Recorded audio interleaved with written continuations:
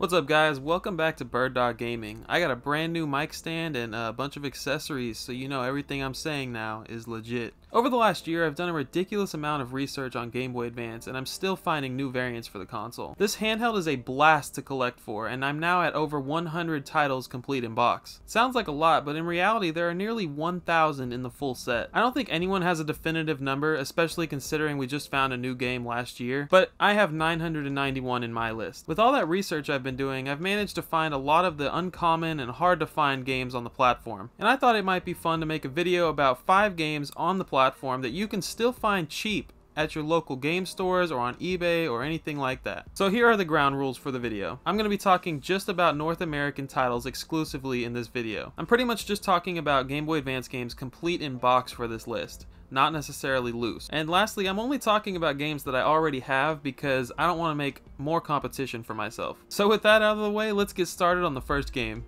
Based on the 2003 Marvel film with Ben Affleck, developed by Kryptonite Games and published by Encore, Daredevil was not good. Daredevil is your basic beat 'em up, like as basic as it gets. The combat was pretty weak. You can use Daredevil's senses, but not in a way that makes the game any better. If you read the comics, you'll enjoy seeing characters that weren't in the film, like Stick and Echo, but that's about as positive as I can get with this game. It was not my favorite. There was a PS2 version of the game to be released by Encore, but it never saw the light of day. I highly recommend you watch the Did You Know Gaming video covering the cancellation of this release because it's pretty interesting stuff. But you want to hear about the collectability, right? Well, in the last 3 months, one complete in box sold for $25, one sealed sold for $50, and one is currently listed sealed for $300. I got my copy on eBay. It was $100 when the seller had it listed. It was complete in box, really great condition, and I had added it to my watch list, and I got a 60% discount. So I ended up paying about $40 shipped on this item, which I could not believe. I've never seen a seller give me a 60% discount on an item, but if you learn anything from this video, it is to add things to your watch list if you think you might want them. Why do I say that you could find this game cheap? Well, it's just another movie tie-in game. A lot of stores and eBay sellers could totally see this as just another common licensed game if they don't do their research. Think of Fantastic Four or X-Men. They're Marvel movie tie-in games that came out around the same time and have very low demand right now. A minimum wage employee at your local game store could totally see this game and throw a $5.99 sticker on it because they just assume it's a typical, common movie game. In fact, finding the cartridge loose isn't really a challenge, and it's not that expensive either. But if you want to get that complete in-box Nintendo cardboard, you're going to have to go in and put some effort at your local game store, or maybe add it as a save search on eBay. Do what you got to do, but you can find it, and I think you can find it cheap. And speaking of Daredevil, I would absolutely love it if we got a Daredevil game in 2021. That would be freaking awesome. Next up is XS Moto, an extremely common game on the original PlayStation. It was published by XS, and the PlayStation version was developed by Interactive Entertainment, and the Game Boy Advance release was developed by DC Studios. There's very little information about this port of the game online. Heck, I had to go in and make the Moby Games page myself, still waiting on that to be published. Now, the game is exactly what it looks like, motorcycle racing. 3D graphics are actually pretty good, the soundtrack isn't bad. Apparently it only has 4 tracks and 4 racers, so it gets old quickly. At least that's what Andrew Florence said back in 2004. Just the cart, it's pretty uncommon, but it's dirt cheap. There are 7 loose on eBay right now, each under $9. Complete in box, on the other hand, very hard to find. I found mine last March when I was driving through Utah. I stopped at a game store and they sold it to me for $12. Now let me put it this way, that game probably sat there for months because no one knew it was rare. Games like this are easily overlooked. I mean, look at this cover. If you're out game hunting, I highly recommend that you do your research and know which sports titles are worth buying. They're not all dirt cheap and they're not all common. Ah, Dragon Tales, what a throwback. This cartoon started in 1999 and finished in 2005. Basically a couple of kids who traveled to a magical fairy tale land with a bunch of dragons, and yeah, you don't care. Developed by Handheld Games LLC, very original name, and published by New Kid Co. This game was a 2D platformer, of course. It's a collectathon type of game. I haven't played it myself, but here's how Amazon describes it. 14 fun and colorful environments to play in. Play as Ord, Cassie, Emmy, or Max. 5 adventurous stories based on your favorite Dragon Tales episodes. 13 colorful Wait a minute. Are there 14 or 13 colorful environments? Oh, wait. There's 14 colorful and fun levels, but only 13 colorful levels. Gotcha. That one last one is just not fun. This game is also on Game Boy Color, but apparently the Game Boy Advance version has a tutorial section. So if you're on Game Boy Color, you're just expected to know how to play this game. It also has Zack and Wheezy as a playable character. That's the two-headed dragon. And it has improved graphics. As far as the collectability goes, people see this as a licensed game, just like Daredevil, but they also see this as a children's game, which equals worthless. Now I know we're not talking about Game Boy Color, but just to use it as a reference, there are a couple of sellers on eBay who have dozens of available copies. It's brand new, old stock stuff. I could totally see Deal Tavern finding some new old stock of the GBA version someday, so for now this game is pretty hard to find complete in box, but it might not always be that way. There are none on eBay currently, none sold in the last 3 months.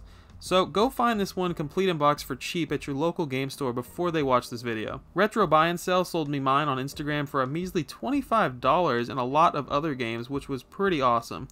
And speaking of Retro Buy and Sell, he's the one who told me about this next game on the list. All-Star Baseball 2003 featuring Derek Jeter. Yes, like I said, Retro Buy and Sell is the one who informed me about the rarity of this one. It was developed by Software Creations and published by Acclaim. It's your typical baseball game, graphics seem good to me, gameplay looks fine, it's baseball, what do you want? Fun fact though, on opening day of the 2003 MLB season, Derek Jeter collided with Ken Huckabee at third base, which gave Jeter a separated shoulder and put him out of commission. This game actually released in 2002, so I'm sure sales weren't hindered much. Wait a minute. But let's talk collectability. Loose carts run rampant on eBay and other sites. You can find this game super easily if you want it just loose. But why would you? Complete in box does not come up often. There are 0 sold on eBay in the last 3 months and 0 currently listed. I was able to get mine on Mercari. I saw it in a lot, asked the lady if she would sell it to me individually, got it for about 20 bucks. But I wouldn't have known about it if it weren't for Retro Buy and Sell, so I highly recommend you follow him on Instagram. He's got all the good information on rare Game Boy variants. This is one to keep an eye out for sure. I could see it going for $5, maybe $10 at your local game store complete in box. Like I said, it's a sports title, it's a baseball game. Everyone sees this and they think it's dirt cheap, it's common, no one cares about it. Check OfferUp, Facebook Marketplace, look everywhere for this game. It's going to be a pretty hard game to find in the coming years. And the last game on the list, Colin McRae Rally 2.0. The PlayStation release was developed and published by Codemasters. However, the Game Boy Advance port was developed by Spellbound and published by Ubisoft. Colin McRae is known for having amazing 3D graphics for the Game Boy Advance. The environment and damage will actually appear on the car, which is super cool. Tons of customization options, racing mode and rally mode, multiplayer with just one cartridge. This game had it all. The Colin McRae series would later become Dirt, which is a very popular rally game. I'm pretty sure Dirt 5 just came out on the PS5 and Xbox Series X. So people are always curious as to what makes a game rare. I know I definitely am. Oftentimes we have no idea. When I was working on notes for this video though, I came across this picture that shows just why Colin McRae might be such a rare title. This sticker reads, "Exclusive distribution, only for Latin America." Canada and Mexico exclusive games are definitely a thing, so this would not surprise me. But as far as I'm concerned, it still counts towards the North American full set if you are a set collector. On top of being a Latin American exclusive, it probably didn't have a huge print run. You can't really find this game very easily. There's one on eBay right now for $60 and it's cart only. Look at your local game stores, half-price books, try to buy it in a lot. Now this game is pretty common in PAL regions, I think. So when I say it was only released in Latin America, I'm just talking about like the North American continent exclusivity. Yeah, you got what I mean. Super Awad Arcade on Instagram was the reason I was able to find my copy. It was $25 at his local 2nd and Charles. Now I am living proof that this extremely rare game can be bought for cheap because people think it's just another random racing game. No Mario on the cover?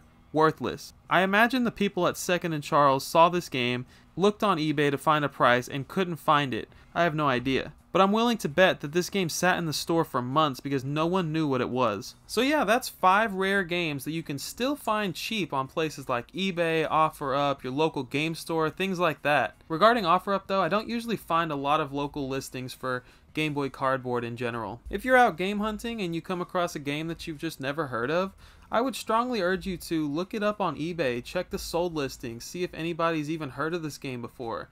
Chances are they have, and there's probably a lot on eBay, but once in a while you'll find a game that has only sold once in the last 3 months, and there's currently one on eBay, so it might be worth picking up. But hey, if you guys like this type of video, please let me know in the comments and I will do more videos like this. We can talk about more Game Boy Advance, or we can talk about other consoles. Just let me know what you like to see. But other than that, make sure you like, comment, subscribe, all that great stuff. Thank you for staying to the end of the video. You guys are amazing, and I'll see you next time on Bird Dog Gaming.